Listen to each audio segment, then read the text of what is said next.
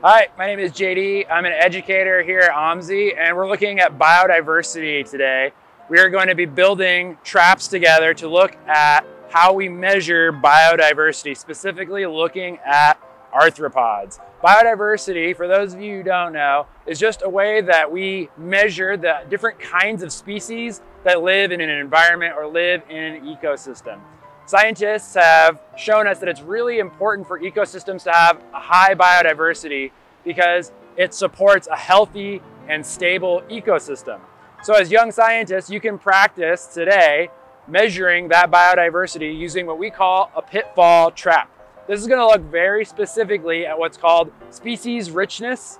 This is the number of species in an area. You can ask a grown-up a good place to dig your pitfall trap, whether that's in your backyard or somewhere else. Then we will go through together how we make that pitfall trap.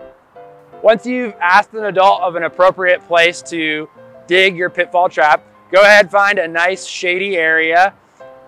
It's important to find a shady area. You'll get more arthropod activity that way. The tools you'll need to dig your pitfall trap will be any sort of spade or shovel, a plastic or hard container that has steep and smooth sides so nothing can escape, a lid, especially if you live in the Pacific Northwest where it likes to rain. We don't want to drown our critter friends.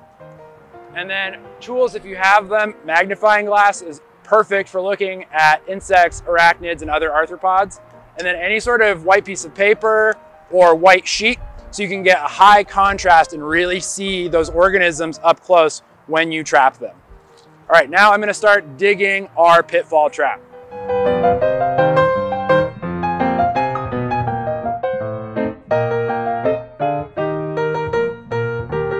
It's important that when you're digging the hole for your pitfall trap, that you make it deep enough so that the container you're using sits all the way inside it and that the rim of your container is just below the edge of that hole. Let me show you.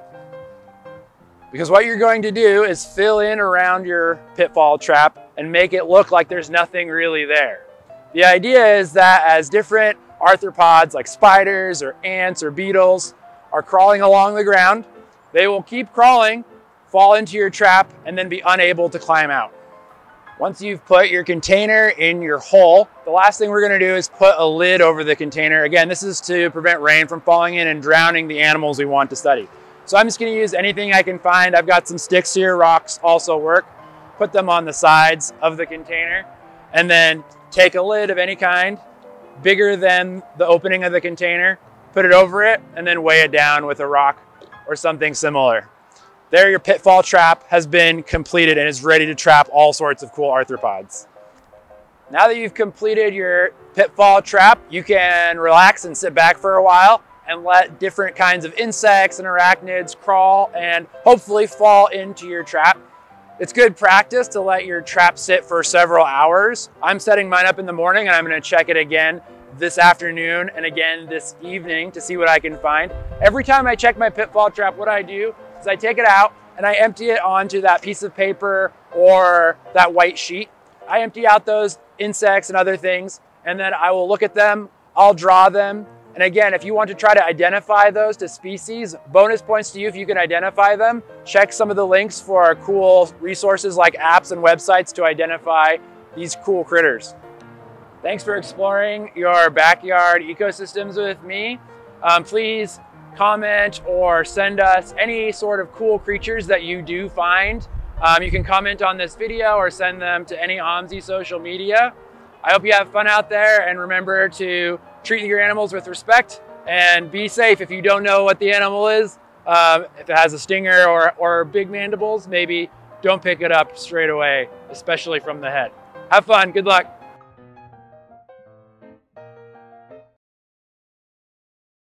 The tools you'll need for this are any sort of garden shovel or, shoot, I forgot, what's the name of this thing? Spade. Trowel? Trowel. Say shovel. Yeah. Okay. Sorry.